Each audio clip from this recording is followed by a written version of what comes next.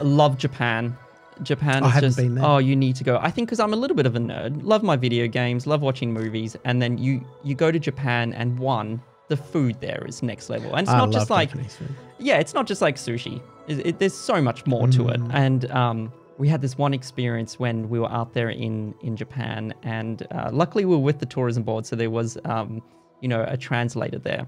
But when we went out to the water where the fisheries are, and they literally bring the fish in fresh, and then there's an auction, and they just in Japanese buying the fish, and then they shove it into the back of their van, take it to the restaurant for lunch.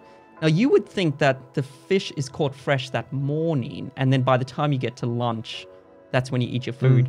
No, they understand that everyone is going out to eat lunch, so that's why they literally from 11 o'clock they buy the food, and then it's cooked up for you at 12. That's called like farm to table right there. And we followed the truck to the restaurant, and then we had the man cook us sushi. Such an amazing experience. And of course the culture there is just next level. It's literally like being in an anime when you're there. Well, do you know, my sister said that. Yeah. She stopped there for a few days on the way to America, and she wasn't even looking forward to it.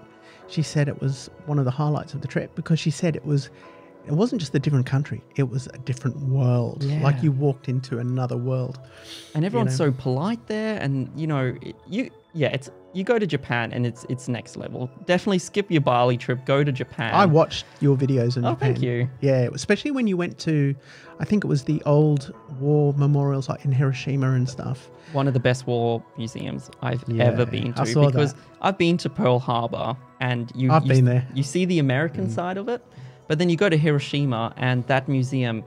Yes, millions of people were affected by this atomic bomb, but the way that they do it is they pick someone. They pick a little child and they make it personal. Make it personal. This little child coming home from school and then having to run to the river because they're just melting from this thing, and that hits you because sometimes as the human race you can't comprehend the million. But if someone just picks a story,